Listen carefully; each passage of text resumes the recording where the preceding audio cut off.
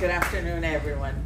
Let me share with you why I shifted and became a passionate supporter of work environments that promote human growth rather than being soul crushing. For 20 years, I was Yvette De Luna, the employment attorney that defended companies from their own employees. What a gig, right? And I enjoyed it. The wins were exciting, and it was fun to a certain degree. But at some point, the wins started to feel sour. You know, they didn't really feel all that good because I was protecting environments and people that stifled other people. But I chose to ignore how I felt about it. And meanwhile, outside the courtroom, life started throwing punches my way. The first one was my daughter was born ill, and for 10 days, we feared for her life. The second one, we lost everything in a flood. And then a very big punch came when my husband died. Then center stage came in Hurricane Maria, and I lost everything.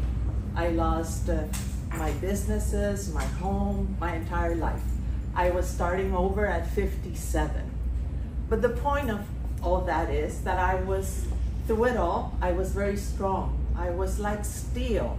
And, you know, I kept saying, life, bring it on, because you're not gonna keep me down, type of thing. But those Maria punches, they really pushed me to the edge, and to the edge of the proverbial cliff. I was stubborn as ever, and I kept, you know, chanting to myself, I am strong, hear me roar. And I left Puerto Rico, and in a farewell that felt as if I was swallowing knives, I left my daughter and my granddaughter, and I came to Houston. I had a big girl corporate gig, and in 2017, November 2017, I started that. And I thought to myself, well, things are getting better, right? Things have shifted, and they did just the way I thought, because it came like boom, the punch that threw me flying off that cliff. Remember when 2020 walked in holding hands with the pandemic?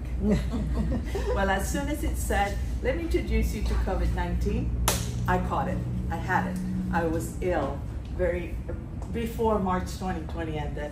I was seriously ill, and I couldn't get out of my bed, and I couldn't do anything.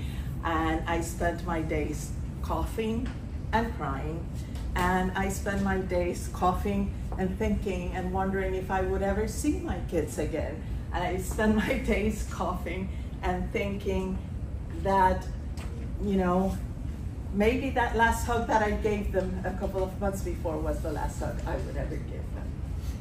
And that's when it hit me. What had been missing from my life up to that point was my heart. My heart. I had been taking decisions, and I had been relating to people, and I had been doing it all without my heart. So no wonder, even the things that were right felt misaligned. Even no wonder I had been mechanically strong when I should have been vulnerable and human. No wonder I did not have an authentic self, nor an authentic voice.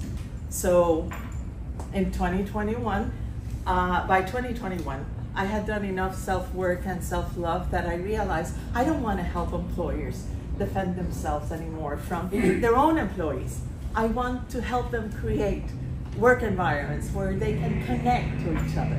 And that's what I've been doing ever since. And I have to say it, it's a cliche, I know, but falling off that cliff was the best thing that ever happened to me. Thank you.